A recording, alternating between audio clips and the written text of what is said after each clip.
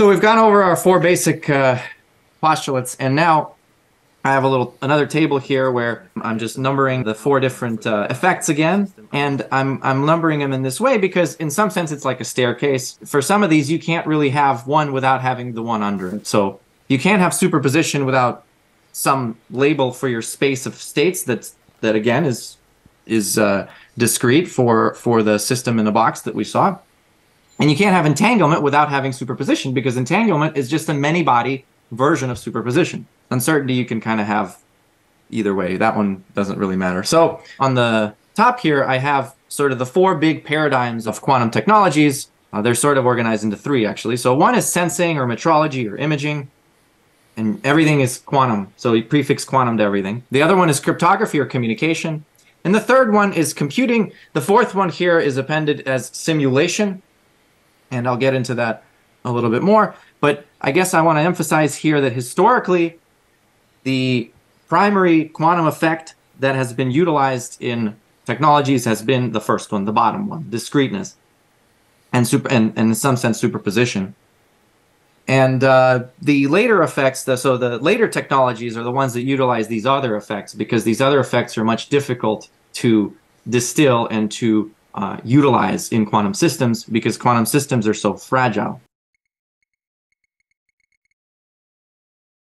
So if we go back in time a little bit, the first technology that utilized this discreteness of energy levels, or that requires discreteness to describe, is NMR, nuclear magnetic resonance. So this was one of the earliest uses of quantum technologies. Another one is the laser, resistance standard, atomic clock, principle of uncertainty helped us detect gravitational waves. And nowadays, if we go to sort of more state-of-the-art, we have something called quantum imaging, where there's several different technologies that are utilized to enhance your current known imaging standards like PET or NMR, as well as create new ones using some of these quantum systems that are more relevant to the computing side. And collectively, you can call this quantum imaging or quantum metrology. And there's very many different proposals here that are still actively studied up to date. So that's basically metrology. I want to emphasize that it's the most sort of longest studied paradigm here for the application of these effects. The next one is cryptography or communication. If we go back now and remember our principle of collapse, we can imagine that we could design a protocol for communication that would be sensitive to eavesdroppers. Namely, if we could somehow utilize quantum mechanics in a way that an eavesdropper could be detected using this principle of collapse, maybe we have a way to protect ourselves from eavesdroppers. And such a protocol does exist. This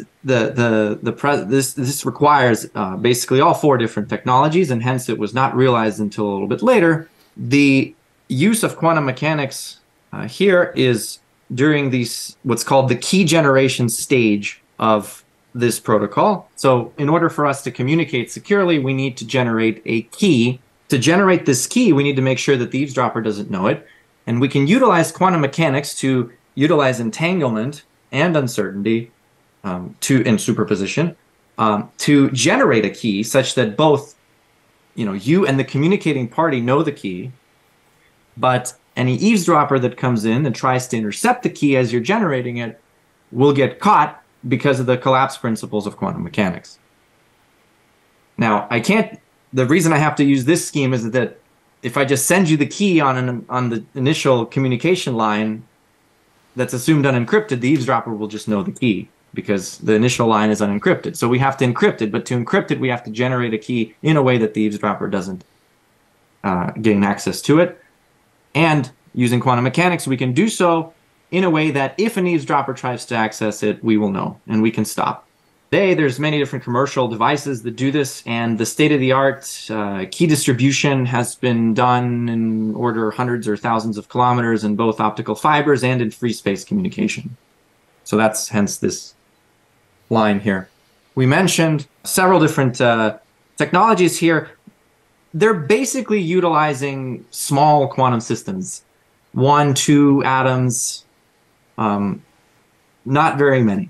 But I told you that entanglement here is a property that is present not just for two particles, but you can write states like this with two commas for three particles, four particles, etc. And you can have something called many-body entanglement. And the more particles you include, the harder it is to control.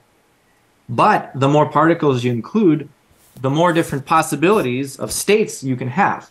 Now, let's say each particle, each subsystem has two states. And this means when you add a subsystem, you double the number of states because each one can be in two states. So here, this one is in two states, this one is in two states, 2 times 2 is 4.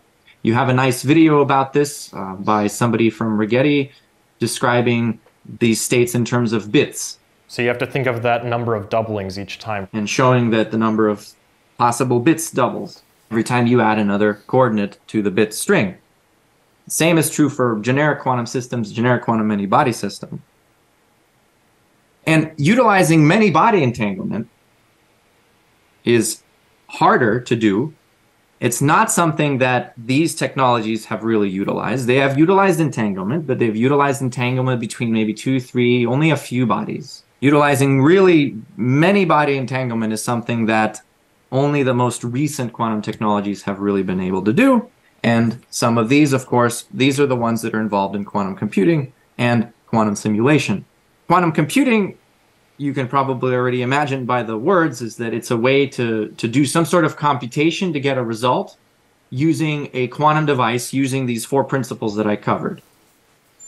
Quantum simulation is something that's very similar, but it requires less fine-tuned precision.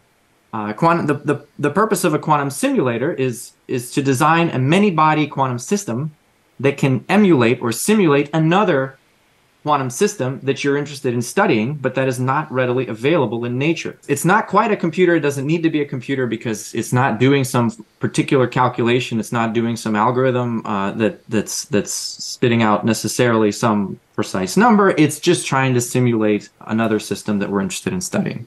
So, for many-body quantum systems, what are the ingredients that we usually use? Well, I mean, we just use the ingredients that are available to us. And these are nothing but atoms, ions, which are just charged atoms, photons, or electrons. That's really all we have, and so we stack these up in some way that we can, do what we can, control them in some way that we can control them. And the process of stacking a bunch of these up and maintaining the level of control that you need to utilize the 4 different features of quantum mechanics that I mentioned is called scaling up. It's very hard. These systems are fragile. If you make them super big, they're going to collapse to a classical state like we humans do, right? I'm not in a quantum superposition as far as I know, right? Where are we now with this? Let's call n the number of systems here, and we have been able to scale up to roughly hundreds of atoms. We have about 50 ions. We can do hundreds of photons. And through something called superconducting circuits, we can use electronics to construct quantum systems that have roughly hundreds of electronic-based qubits. Now, these do utilize electrons, but the jargon that you may want to know about is superconducting circuits. The reason I highlight this is because this is sort of the most dominant technologies that companies are currently using, like IBM and Google. And these quantum systems are just super-cooled, circuits with an inductor and a capacitor and another sort of inductor that acts in a non-linear way relative to sort of the way an inductor is supposed to act. Just some beefed up inductor. And these things are cooled. These things are on a chip. These things are cooled. These things are small, and so they're quantum. And you can have hundreds of these on a chip. We're very good at making chips. And this technology is what has been used to achieve something with one of these quantum devices that at least shows that they are indeed quantum, which is called quantum supremacy. I remember from a previous video that a qubit is a quantum bit.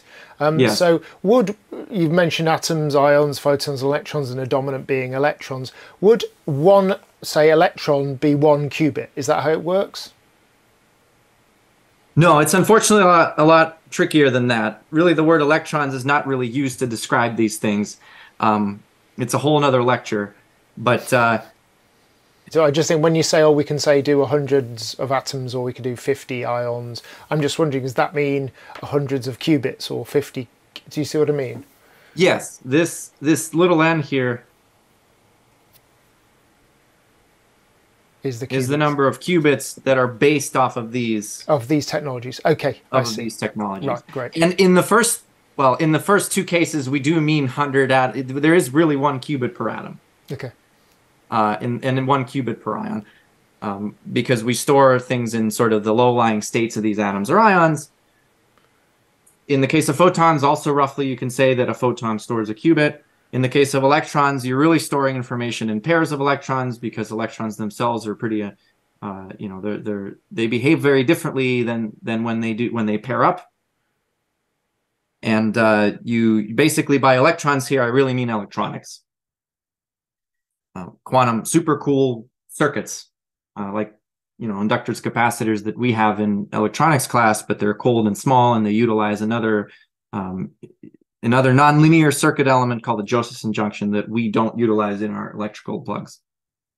So with quantum electronics, what has allowed us to achieve quantum advantage, or quantum, as it was originally called, quantum supremacy, which is just roughly the ability of a quantum system to do something faster than a classical one. Now, I'm not saying it's doing anything useful, but it is doing something.